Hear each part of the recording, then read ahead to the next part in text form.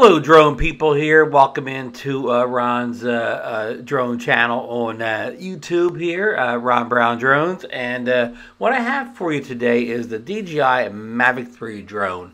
And I haven't flown it for a while now. I got it shortly after it was released back in November, and I was flying it almost every couple days. So that meant that, and I have, let me stop for a minute and say I have two batteries, the battery that came with it, and I ordered another battery from DJI. So I have two batteries, so I was flying it so often that I was always using the batteries before they went into any sort of a discharge mode. But we've had a real cold snap here in the middle of January, so I've not been able to fly for, well over a week here, maybe 2 weeks. So I just checked my battery. This battery was fully charged. Sorry, it's again, I told you how cold it was. It's so, so you get a lot of cold and stuff like that, so my voice is kind of messed up here. I never got a chance to see my batteries discharge themselves down to a safe discharge, kind of a storage charge or whatever. And it was even early reports that they were not, discharging themselves to a storage charge.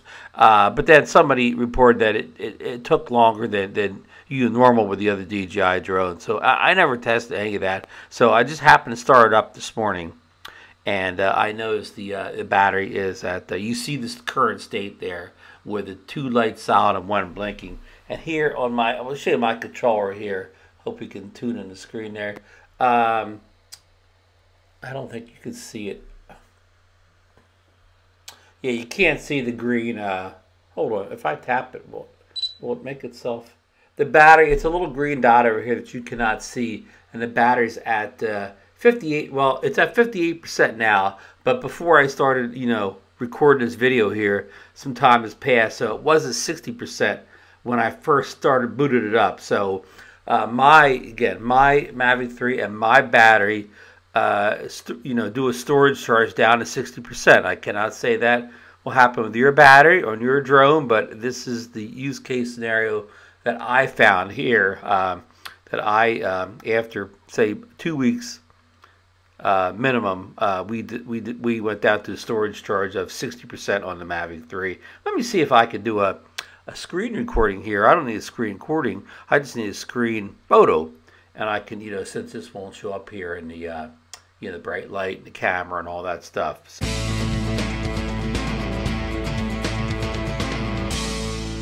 So anyhow, for anybody that was wondering that whether the Mavic 3 would take itself down to a safe, storage charge, it will. You just have to give it enough time to get down to the storage charge.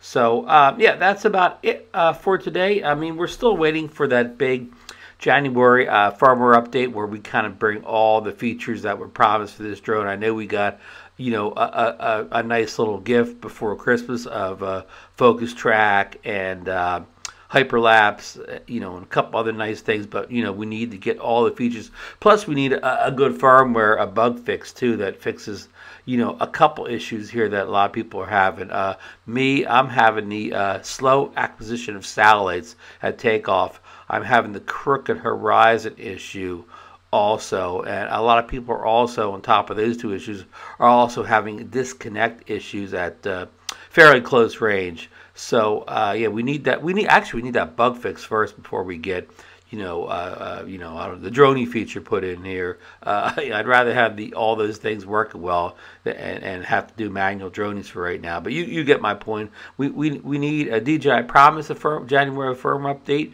and we're already. I mean, it's already the. Let me check the date here on my handy watch here. It's the 23rd already. So by my mathematics, we got 8 days left in the month, and Chinese New Year starts real soon. So the clock is ticking on DJI to deliver on this promised firmware update. Okay, that's about it, folks, and I will just let you folks go here, and just remember to give this video a thumbs up. Subscribe to the channel if you're not already a subscriber, and hit that ring notification bell to see more videos on the DJI Mavic 3 drone. So everybody get out there and fly safe, my friends.